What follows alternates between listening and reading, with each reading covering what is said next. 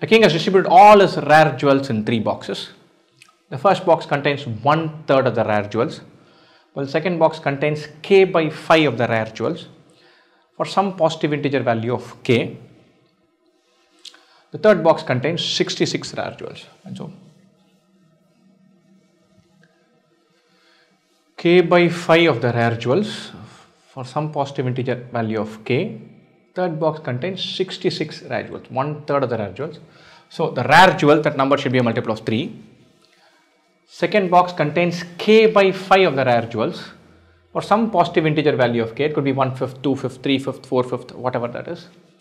The third box contains 66 rare jewels. The total number of rare jewels should be a multiple of 3 and 5. Second box contains k by 5 of the rare jewels, 1/5 or 2/5 or 3/5, it doesn't matter. So, but we know that the number of rare jewels has to be a multiple of 5.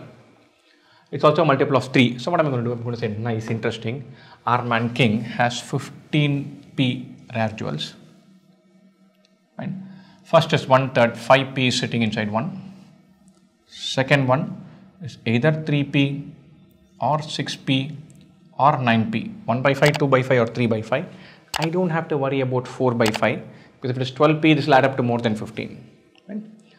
How many rare jewels does the king have? The third one, 66 rare jewels. Oopsie.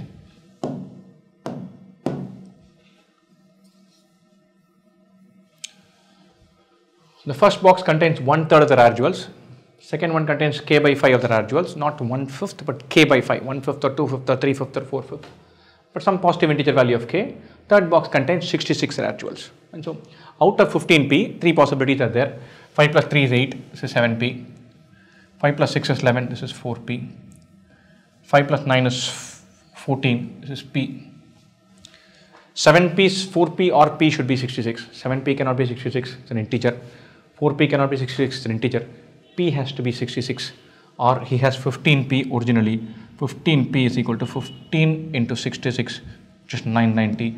Our man the king should have had 990 jewels to start with. 1/3 goes here, 3/5 goes here, the remaining 1/15 goes there.